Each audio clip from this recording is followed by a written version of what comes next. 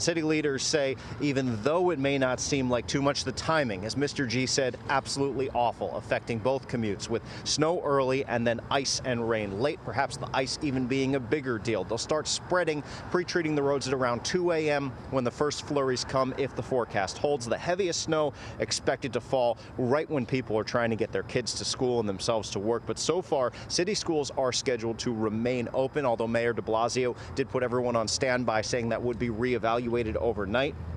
People with flexible schedules are being urged to delay their commutes until mid-morning, and anyone who can take mass transit is being urged to do so as well. City leaders still being over-prepared again in the wake of that November small storm that hit a lot harder than we anticipated. I asked the Emergency Management Commissioner specifically about that and how it impacts today's efforts.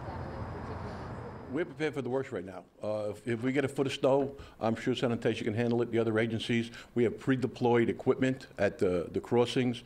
Port Authority, MTA, DOT, they have equipment pre-deployed. They'll be sanding on the overnight tonight, as will sanitation. We've spoken to Port Authority about the airports, the approaches to the airports, the MTA about their buses and their trains. So we're prepared for the worst. Let's do a quick run through of the numbers to show you exactly how seriously the city is taking this. We're talking about 695 salt spreaders, 1,000 plows at the ready if necessary, and 2,400 workers, all of which will be moving to 12-hour shift rotations until the worst of it has passed.